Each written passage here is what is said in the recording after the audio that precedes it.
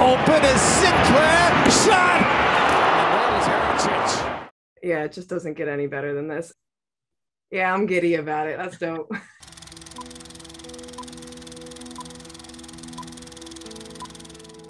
Hi, my name is DiDi Haracic. I'm a goalkeeper for Gotham FC, and this is my NWSL Lookback.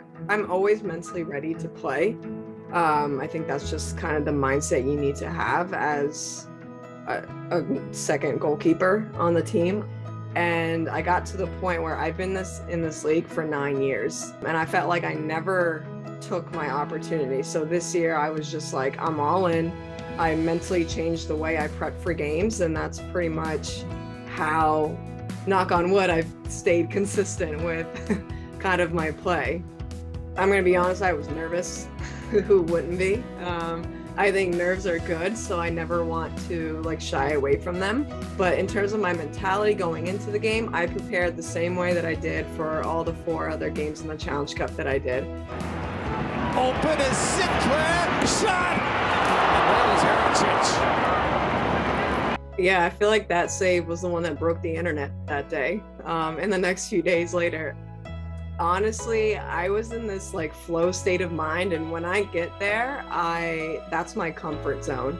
All I remember is Weaver passing it back to Sink, and I was just like, this is about to be probably the most important part or important minute of my life. I gotta be honest, I was relaxed. I didn't feel any tension, and when she smashed it, I was just kind of like, we're going. So yeah, it's this flow state of mind that I'm in. I'm not thinking too much about it. I'm just reacting on what happens, and it worked out, and it broke the internet, like I said.